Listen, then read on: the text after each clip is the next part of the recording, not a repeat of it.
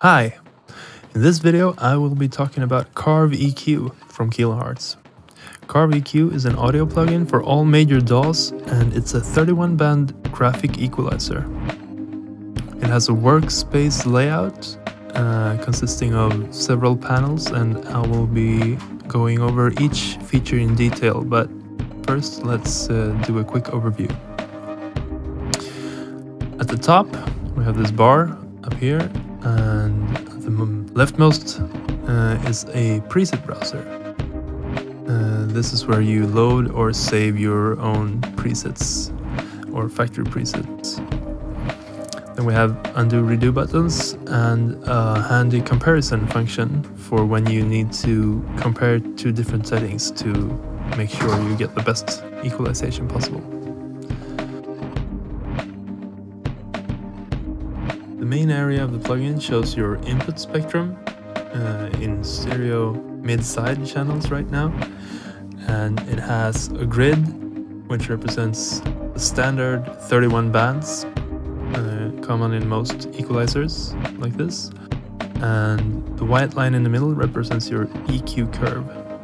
To the right we have a scale in decibels, and on the bottom we have the scale in hertz as well as actual notes.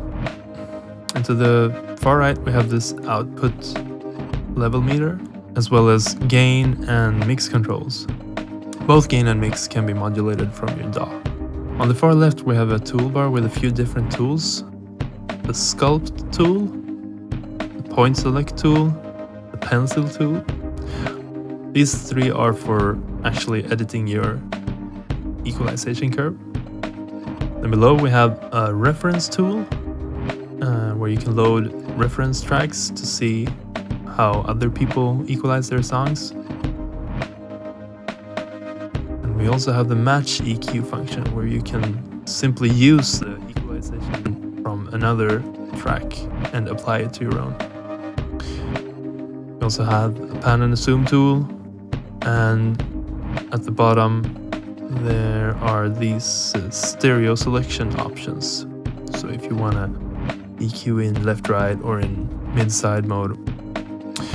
At the bottom we have a small bar as well.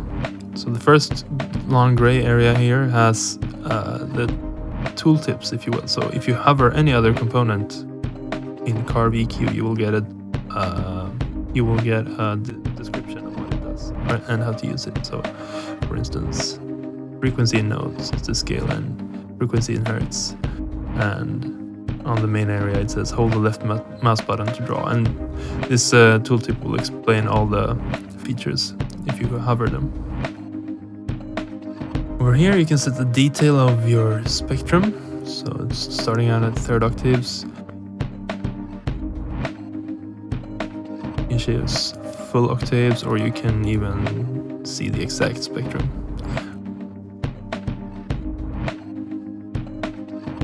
Set the fall off rate, starting at fast, or slow, or even off, just building up.